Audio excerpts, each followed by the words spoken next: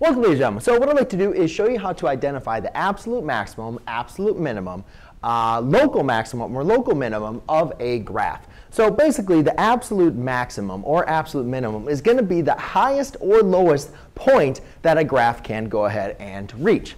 So if you look at this graph, you can see that this graph is extending indefinitely up to infinity. So therefore there's not going to be any absolute maximum because the graph is going to continue to go up.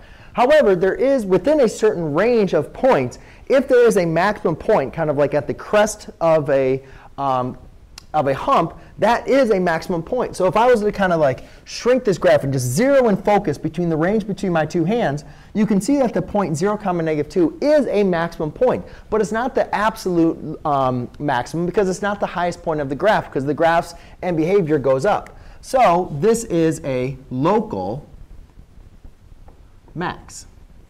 Okay?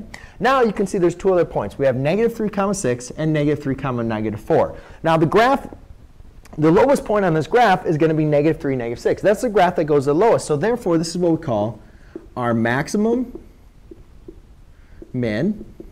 And this would be called our local min. Because even though it is a minimum point, it's not the absolute lowest of the graph. Over here, what you can see is, as we kind of work left to right, you can see this graph goes indefinitely down. So there's not going to be an absolute max, or an absolute min, I'm sorry. And then as it goes up, this point right here, rather than being a maximum or a minimum in an interval, it's really just kind of like the change here. You can see this graph is kind of like rotating through. So it's really not a hump at all. So therefore, it's not going to be any maximum or any min.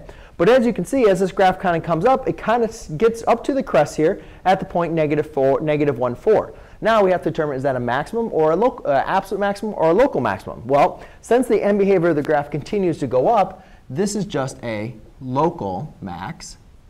And then we already know that the graph goes infinitely down. So within this little range here, you can see that there's a little dip, and then it comes back up.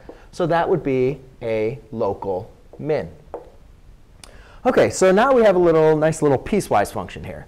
And again, piecewise functions, just like if it was a continuous graph here, we're looking for maximum or minimum values between a given range of x values. So if we were to kind of look here, between these two ranges, you can see that this is the lowest point between the x ranges of, oh, that's actually -3. Between -2 and -4, you can see that this is the lowest point. And if I kind of expand and step away, you can see that this is the absolute lowest point. So this is what we call an absolute min. Okay? Then you can see as my graph kind of goes up, my end behavior is going to continue to go up. But within these ranges here, within the ranges in between, you can kind of see that these two are maximum points. Now, they both have the exact same maximum height, where the y-coordinate would be 5. But that's OK. You can have two local maxes have the exact same. So, but these would be local maxes. They would not be absolute because the graph continues to go above them. Then you can see there's another low point within a range of x values between, looks like -2 and 0. You can see there's another minimum point, but it's not the absolute minimum. So we're just going to call this the local min. And I don't know why I gave you originally these coordinates. This is actually not a point on there. So therefore, that's not going to be a local min. But what we're looking at is between a range of values of kind of concrescents or depressions to be able to help us out. Oh, that's my phone. OK. So now we go ahead and look at this. And if we have a graph, again, you can see the graph's end behavior is going down. But you can see that it kind of peaks at two values. And those are going to be our highest values. So those are going to be our absolute max.